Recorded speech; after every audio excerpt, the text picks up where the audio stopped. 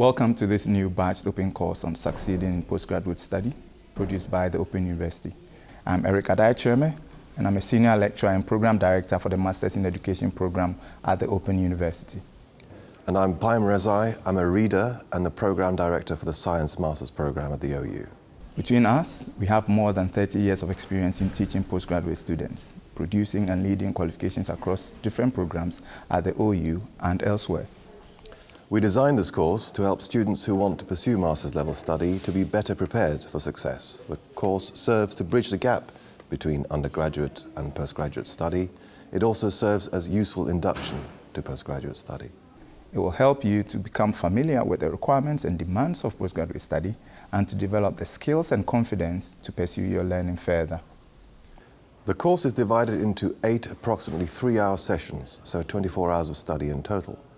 It broadly covers 4 themes. These focus on key aspects of postgraduate study, including the nature of master's level study, essential information and digital literacy skills for postgraduate study, understanding critical thinking, analysis and reflection, and applying critical and reflective thinking in academic and professional contexts. The sessions will develop your understanding of the challenges of demonstrating critical awareness of a subject area, help you to reflect on and communicate your understanding, make use of appropriate evidence such as scholarly literature, and consider some of the conventions for critiquing academic writing. You'll understand the need to draw on theories, models, frameworks, and evidence to support your writing, compare contrasting theoretical arguments, and explain convincingly why you find an argument, a position, or standpoint particularly compelling. You'll also learn to plan and manage your studies and reflect on your own learning. Parts of this course will also introduce you to aspects of studying for a master's by distance learning and communicating in an online learning environment. Once you successfully complete this course, you can gain a digital badge and a statement of participation as a record of your achievement. You can use this as evidence of your independent learning and commitment to continuing your personal and professional development. Quizzes at the end of each session will help you to gauge and reflect on your learning as you make progress through the course.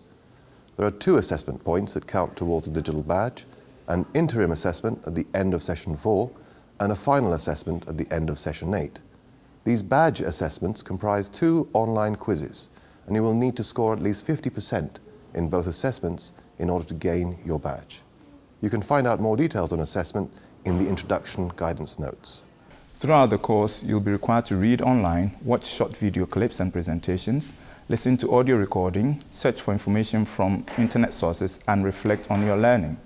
It is therefore important to dedicate sufficient time for these activities. The course is written with a worldwide audience in mind. Although we draw on UK and European higher education frameworks and standards for this course, the principles and guidance do apply to most universities and colleges worldwide. We've been limited in what we can cover on a 24-hour course. So we've provided a list of further reading as well as links to various other useful resources should you want to explore these further. Succeeding in postgraduate study can be started at any time, but if you're planning to move on to postgraduate study soon, do make sure that you complete this course well in advance of the start date for your postgraduate course. You can study the course at your own pace, but we would encourage you to maintain a study schedule and plan your study time. We've provided further guidance on this in the accompanying introductory notes, so please do have a look at those.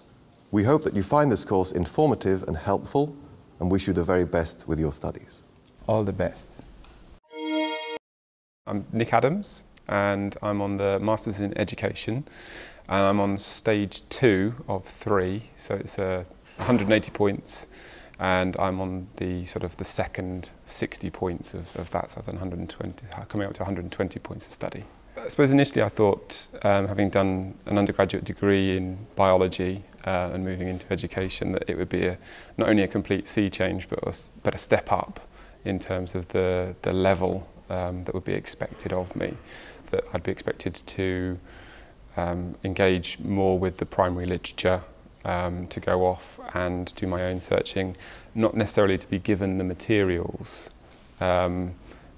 that I would need to study, that I would need to go and find them myself.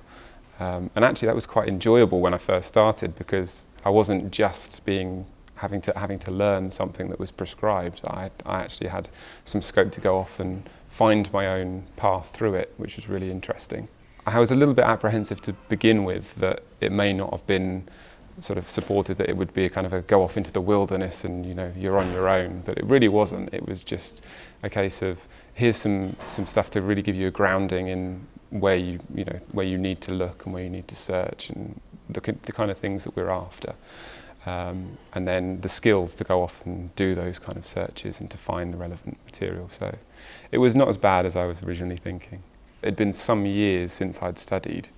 So the volume of work was something that when I initially came to it I was a bit unsure about. I think when you're on undergraduate study, obviously the intensity of the work, the level of detail that you might need to go into and being critical with the reading is not as great as when you're at the master's level. If you enjoyed doing your project, if you enjoyed that independent work when you were at undergraduate level, it's really kind of an extension of that. You're given some more free rein to be independent in your studies when you go on to master's level.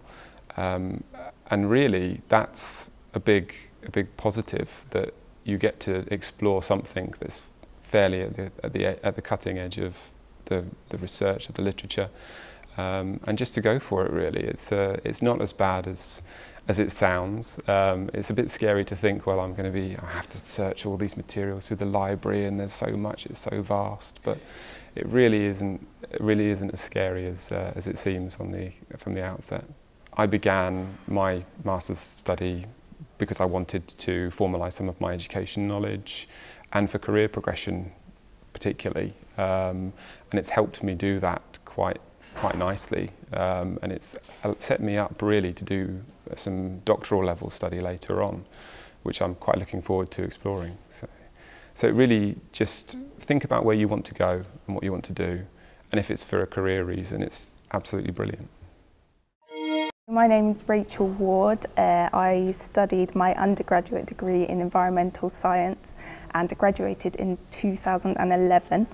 And I decided to begin my master's studies in 2013, and I wanted to do a master's for my own sort of personal development and to challenge myself and test myself and to see that I could do it.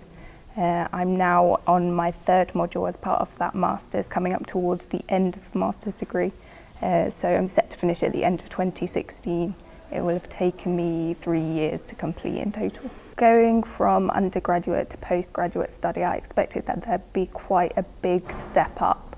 I suppose I was quite apprehensive that I would not be able to cope with that step, that in terms of the kind of depth of writing you'd need to do, things like critical analysis skills, whether I'd have developed mine to a degree that I would be able to cope with the MSc study.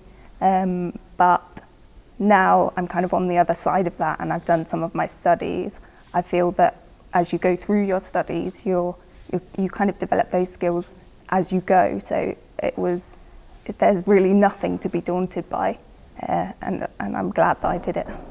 Because I'm studying my master's as a part-time distance learning course, there's, I suppose, a greater degree of taking on responsibility yourself for managing your studies and managing your time and developing your skills, and also being proactive.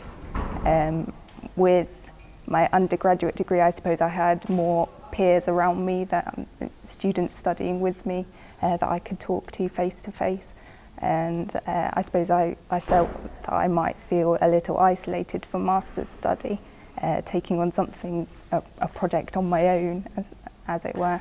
But it wasn't the case at all that I felt isolated, and there's actually a huge community of support online, which is the way that I study the modules, which was great. It is a very high demand on your time, and I think that's something that you really need to think about before you take on postgraduate study. But as long as you kind of pace yourself and develop your kind of time management skills as you go through your studies, that it is something that is manageable. You just need to be prepared for that before you take it on, I think. The best piece of advice that I received before going on to master's study about studying at postgraduate level was that it is a marathon and not a sprint. So as long as you put the effort in and keep up to date and manage your time successfully, then it is definitely achievable. Once I've finished my master's studies, I hope that eventually it will open some doors for me in the future in terms of career development. I think the things that I've gotten from it now in terms of personal development have been really rewarding. They've given me a lot of confidence, and I certainly wouldn't rule out going on to study further, because coming towards the end of it and looking back, you can see how far you've come in it, and it is genuinely really rewarding.